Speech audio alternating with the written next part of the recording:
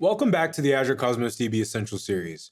My name is Mustafa. I'm the Portfolio PMM for Azure Cosmos DB. And this season, we're joined by Mark Brown, a PM on the Azure Cosmos DB product team. This season, we want to take use cases a step further and dive into some of the architectures customers are using to build lightweight applications. So today, we're going to talk about a lightweight order processing architecture built with Azure Cosmos DB and Azure Functions. So some of the people viewing this video might not be super familiar with Azure Functions. Want to explain what Functions is and what it does before we jump in? Yeah, sure. So Azure Functions is a compute PaaS, or platform as a service, that can host and run applications within Azure. Functions can be pre-provisioned and run on a variety of underlying provision compute. There's also a consumption-based pricing model for serverless compute as well. One of the nice features of Azure Functions is it comes with a number of pre-built triggers and bindings that can be easily configured to do things like build event-driven applications quickly and easily. There are also a number of supported languages like C#, Java, Python, Node.js, and even PowerShell, which is pretty cool too. With serverless functions, we can write some code, define the triggers and bindings around that code that control functions execution, and then functions will handle everything else and only charge me for when the code is actually executing doing its work. Let's jump into the architecture where I can give an example and hopefully make things a little more clear. So today we're going to talk about an order processing for an e-commerce store, which is another really common use case for Cosmos DB. Here we want to take advantage of Azure Functions capabilities, specifically with the Cosmos DB trigger, which can allow us to help build event-driven microservices. This is especially important for e-commerce workloads because much of it is event-driven. What this Cosmos DB trigger does is it monitors a container in Cosmos DB, and then when an item is inserted or updated, the trigger fires and calls a function you define in your Azure function. Behind the scenes, this is using something called change feed. So what is the change feed?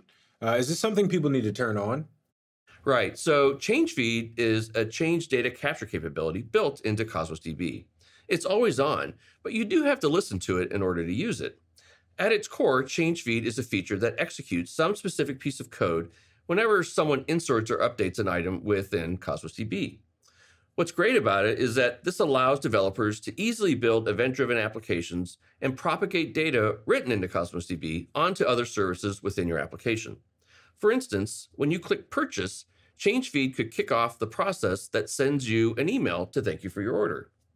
So can you tell us more about how we would interact with the change feed if we're trying to build something like this? Sure. So first, we're going to have our user-facing web app, and we might use Azure Functions to implement an endpoint for the purchase action in our shopping cart using an HTTP trigger. That's what we see on the left here. From there, we'd have a Cosmos DB trigger monitoring that container for the new order. Then from there, Azure Functions gets notified of the new order and executes some code for each event that we want to initiate. Behind the scenes, how change feed works is it maintains a connection to the container it wants to listen to. It also maintains a connection to a second container that we call the leases container. This container's purpose is to maintain a checkpoint on the last data processed by the change feed. Every second, change feed calls that monitor container to see is there any new data. And if there is, it picks up all that new data and then calls the code you've written, then updates that leases container to maintain the checkpoint for the last data process. For our use case, every time an order is placed, we need to do things like calculate the tax to charge, authorize a credit card for the order total and the tax, send an email thanking them for the order, and then send a message to the fulfillment center telling them to pick, pack, and ship the order contents. With Azure Functions using a Cosmos DB trigger, we can quickly and easily build this entire chain of events and even conditionally roll it back if anything along the way isn't right. For instance, let's say the credit card couldn't be authorized. You could create other functions to email the user to provide a new credit card or cancel the order. Or more often, an item that was ordered was not actually in stock. You could send the customer an email saying, hey, this item is back ordered, then process the rest of the order normally, and then update the amount charged on the credit card. Anything is possible. What's important is you can do it with small, manageable chunks of code, all hosted in these Azure Functions that all do one job and can be orchestrated to work together using a database like Cosmos DB, which can kick off the entire series of events.